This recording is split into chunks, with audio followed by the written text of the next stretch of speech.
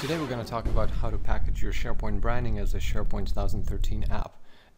It's actually a very hot topic because since the first day that SharePoint apps came out, a lot of people were confused what can you do versus what you cannot do. So one of the natural things that you would want to do is package your branding and expose it as an app. So imagine having creating basically a custom branding with a custom master page and being able to actually sell that particular branding on the App Store, and so people can purchase it and apply it to their site.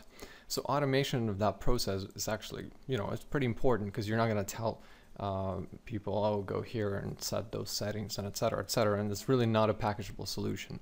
So having your branding applied as an app really makes sense. So I'm going to show how to do that with Visual Studio. First things first, this is the a trial developer site, SharePoint 2013 developer site, which you can sign up by just searching for SharePoint 2013 developer site, and there's a free trial basically. So I created one here. What I'm going to do, I'm going to copy a master page from this site and just in a standard placeholder.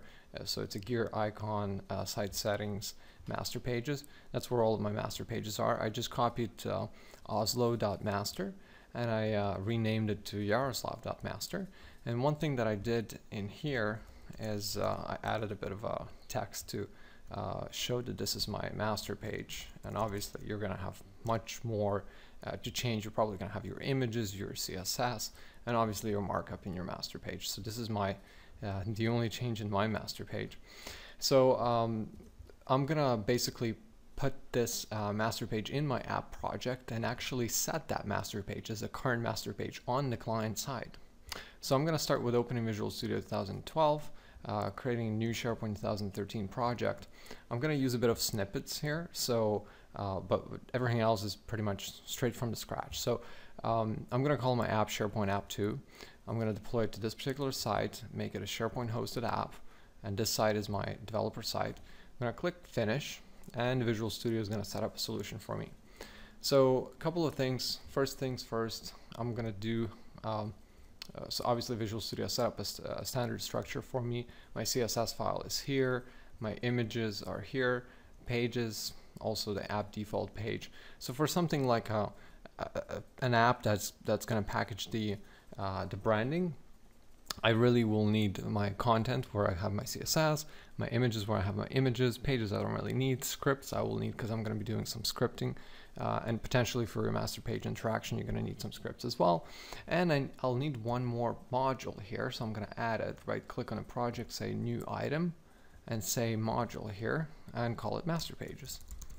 I'm going to keep calling it master pages because I may have more than one.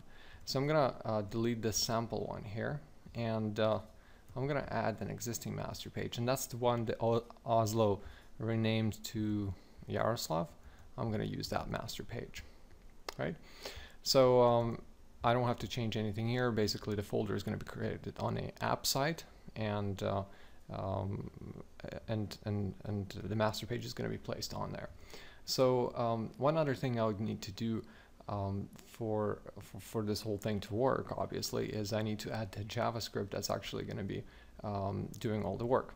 So by default there's this app.js, which is called from default ASPX. So every time you hit the landing page of the app, this JavaScript is executed.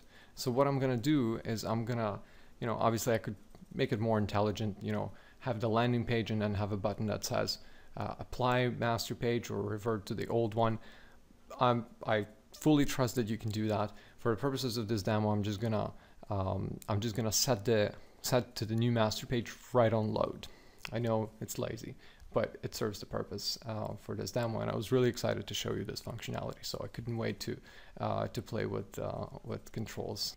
So what I'm gonna do here, I'm gonna click app.js, and there's some demo JavaScript here that basically determines current user's name and says hello, whatever name is.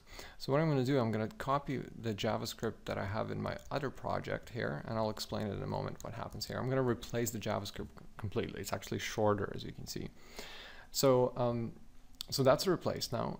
What happens here is on my default page, I'm calling this function, when everything is loaded, I'm calling this function SharePoint ready. So this SharePoint ready is a function here, and when the SharePoint is ready, this particular update master is called. So what does update master do? The update master establishes the context with the root side, right? So it's a root side, not the app side. Gets a hold of the web, and then sets the web URL to catalogs master page Seattle.master. That's the default one. But what happens is that, well, it's great that all of those master pages live on a root under this particular URL. But if your master page is provisioned through your app like this, it actually lives on the app URL. So not in catalogs, but actually in the name of your app, which is in my case SharePoint app 2. So I'm going to change this to 2. Master pages, which is your module, and obviously your name of your master page. And then we just click an update, and that's it. We just execute the query. If it's successful, you say, hey, it's changed to this, and if it's not successful, it says, hey, there's been an error. So what I'm going to do is actually uncomment this custom master page, right? Because we all have seen my home page, my developer site here has this particular Seattle.master. So I'm going to change it to Oslo or Yaroslav.master with a little bit of a header on the top here. So that's pretty much all that's happening here. That's going to be called as soon as the home page of the app is hit. The one last thing that I'm gonna need to do is give my app proper permissions, because obviously just by running a client-side app with no permissions, I'm not going to be able to make that change. So my app is going to have to request permissions from users. So I'm going to click on app manifest XML, and under permission requests here, click on web. And I tried all of the permissions here, believe it or not. None of them work, obviously. I thought maybe manage will work. You need full control. You need full control permissions to actually perform this change. So that's all that's required at this time. And I'm going to close this, all of those configuration windows, and I'm ready to deploy my app. So one thing you want to also make sure is when you click on features, make sure that your new module, the master pages module, is deployed as part of your features, which it is in our case. There is no need for it not to be deployed, or there is no reason for it not to be included here. But so let's deploy the solution. I'm going to click deploy here and wait for the connection to be established with my SharePoint developer site here. So the app is currently, so the site is currently, Visual Studio is currently connecting to this particular site. And one thing I'm going to need to do, actually just noticed, is that the connection here, the HTTP is actually, we need to change it to HTTPS. So unfortunately, my deployment is currently happening. So I can't abort the deployment at this moment. But as soon as it fails, I'm going to switch this over to HTTPS and try my deployment again. All right, so this is now changed to HTTPS because that's the actual proper URL. I'm going to click deployment again, and the SharePoint Online is going to ask me to authenticate. I'm going to enter my credentials, and my app is now in progress. Installation is in progress. So as soon as the installation completes, we're gonna have this particular pop-up saying that this app, SharePoint app 2, is requesting full control to this site, to this parent site. Do you want to trust it? So obviously, if you want to, it's up to you to whether you want to trust it or not. If you trusted the wrong app, you're going to potentially do a lot of damage. But I'm going to trust it because I trust my own app. So I say okay. The installation was pretty smooth, right? There's nothing really complicated. I'm going to hit the app default page, and that will actually initiate my switching of the master page. So we get a message here that says SharePoint app 2 Yaroslav.master is now a current master page. So as soon as I go back to my dev side, my master page should be switched, and it is switched to Oslo. So you can see the look and feel is a little bit different. And also there's my little tagline here that says that this is my master page. So great, I've successfully deployed and set the current master page. So now let's see how we're going to reverse this back using this simple mechanism of commenting and uncommenting things. So to reverse this back, I'm just going to switch to my Seattle.master, which is not in my app site, so it's in catalogs master pages, which is on a regular site.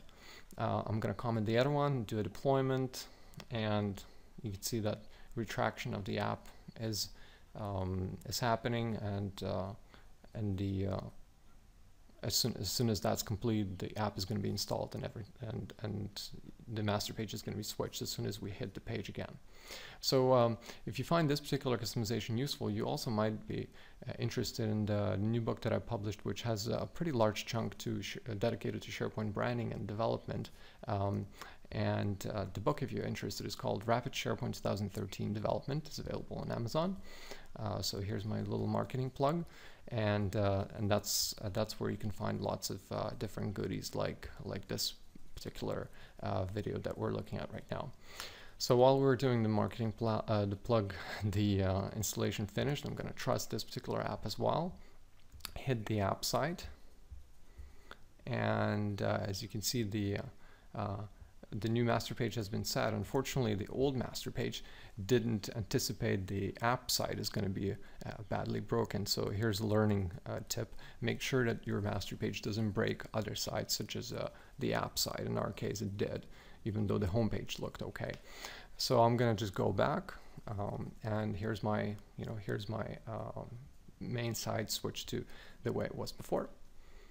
Stay tuned for more videos. Thanks for watching.